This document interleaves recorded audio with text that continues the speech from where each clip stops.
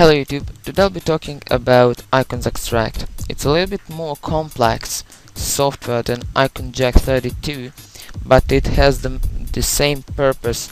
You can extract icons from EXE and DLL files, but also from OCX files or something like that.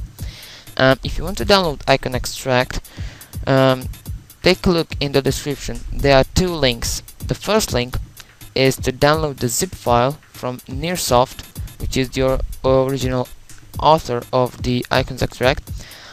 In zip file there are three files: help file, EXE file of the IconsExtract, and the readme. The second link is a link made by me. I made an installation file for the IconsExtract. As you can see, this MSI file, so you can download in that format also. So let's start IconsExtract to see what are we talking about. On startup you already get a message box, search for icons, so you can scan for icons in files, or you can scan for icons in selected process. You can choose the resources types for icons or cursors, or there are some more options for include only icons with specific image size, include only icons with specific color depth. So let's check scan for icons in files. So let's browse for files, or you can even browse for folders, so scan for all DLL files in that folder. So it supports EXE, DLL, OCX and CPL also. So let's import imageres.dll. So we click on open. Now we have C Windows System 32 imageres DLL, and let's select search for icons. Okay, so icons are open in this icon display. So we have file, edit, view and help menus. So on the file menu you have a search for icons, so you can open up the dialog on startup again, so you can save selected icons. Why I think this software is better than IconJack? Only because if you can select more icons and save the selected icons, you can even hold shift to select more icons like this in a row, or press control, hold control and select just the certain icons you want.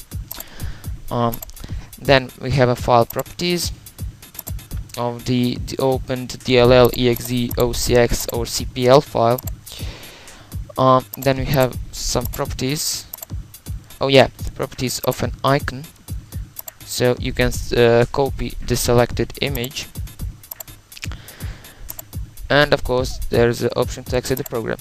Under edit menu you can copy selected icon and select all icons. There are the shortcuts for that also. Under view you can put the size of the icons, so small icons, list, details, and large icons as it's put on default. Under help you have about information about IconsExtract. I suggest you to visit nearsoft.net because they have some good software, and I think I'm gonna do reviews on them also. There's a toolbar, so for searching for icons, saving selected icons, copy selected icons, and properties. So let's just save icon, so just to show you how it works. So let's save this envelope here. So we click on save selected icons, and let's just save it to desktop. Okay, and save icons. So and we get the icon in ICO format. So we have all color depth of the icon. Yeah, that's all. Hope you enjoyed. Thanks for watching. Download links in the description. Goodbye.